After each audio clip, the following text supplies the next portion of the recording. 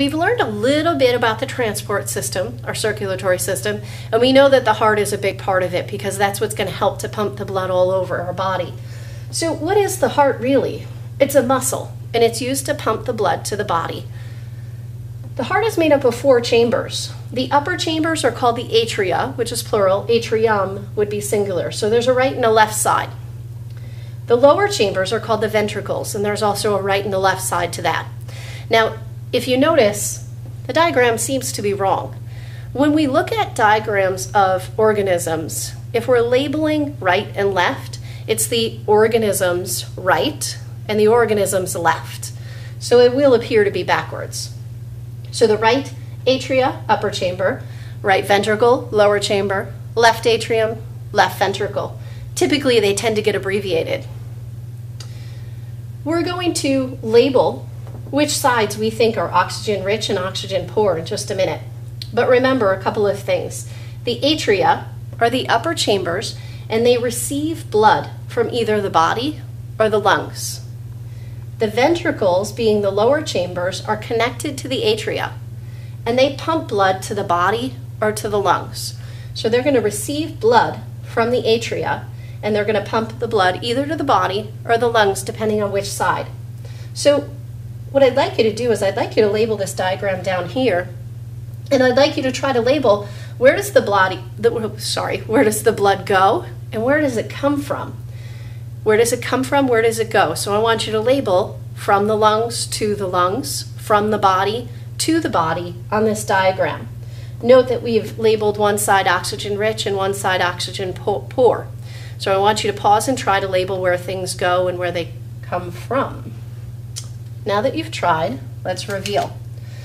So what happens is the blood is going to come from the body. It's very poor in oxygen. The cells have already picked up the oxygen and they've dropped off their carbon dioxide.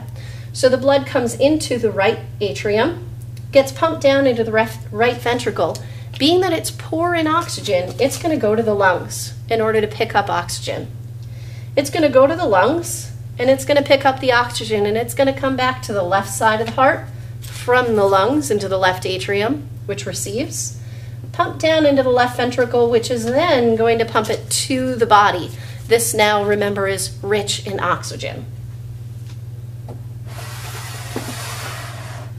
So what we're going to do is we're just going to practice some of the labeling. Remember, this again is a very simplified diagram. When we work on this in class, we're going to look at a real heart and see what things look like. But for now, a simplified diagram just helps you to get the logistics of things together. So if we were to start with our body, remember our body uses the oxygen, drops off carbon dioxide into it. So when the blood comes from the body, it's going to come from your lower body and it's going to drain from your upper body into what are called the vena cava. We have an inferior vena cava, which comes from the lower part, and a superior vena cava, which comes from the upper part of your body. It's going to come into the right atrium, and it's going to go through a special valve. Remember, valves help blood to flow in only one direction. So that tricuspid valve, it's called, heads the blood down into the right ventricle. The right ventricle is going to squeeze, and as it squeezes and pumps, it's going to close this valve so that the blood doesn't go back into the right atrium. When the right ventricle pumps the blood, it's going to go through something called a pulmonary valve or a pulmonic valve.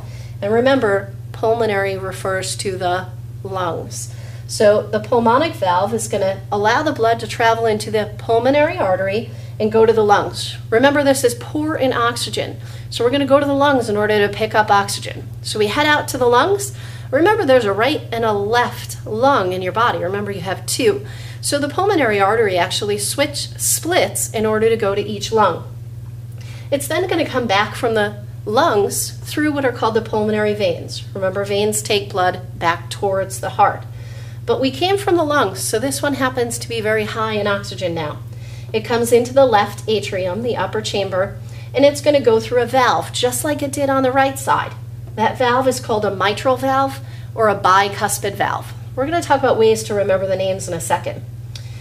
It goes through the valve, squeezes, pumps the blood, goes through the valve down into the left ventricle. When the left ventricle pumps and squeezes, that valve is going to close, and it's going to allow the blood to go through the aortic valve into the aorta, which is the largest artery of the body. Much, much larger than many of the other arteries, very thick-walled because there's a lot of pressure coming through there initially. This is very oxygen-rich blood, and it's going to head out to the body. And then we'll start the cycle all over again.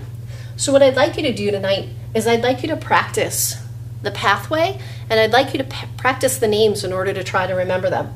There's one way that I try to remember which side the tricuspid valve is on and which side the bicuspid valve is on. It may not work for you, so you might want to come up with your own way. But if you think about the left atrium, we usually label in capital letters. When you make a pen stroke to make an L, there's 2 strokes, down and to the right. Well, 2, bi means 2 for bicuspid. 2 pen strokes in the L, the bicuspid must be on that side. For the tricuspid valve, tri means 3.